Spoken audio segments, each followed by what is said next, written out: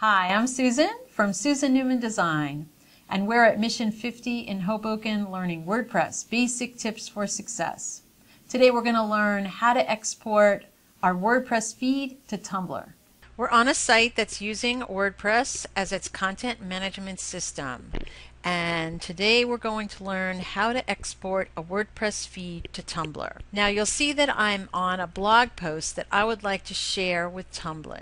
So one of the things that you can do is make sure that at the bottom of your post you've installed a share bar of social media buttons. So one of the ones that I recommend is Shareaholic.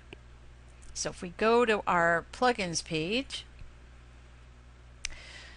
you'll see here Shareaholic. So I want you to install that and activate it. And when you do, the next step is going to be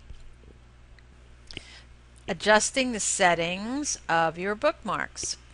So you go in, you answer the questions, and then you can check off the ones that you want people to share your content. So one of the ones here is Tumblr. So if we do that, and then we go to the bottom of our post,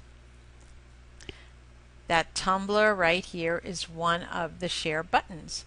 So if you click on that, it takes you to a general page where you can just share a post and put some content in,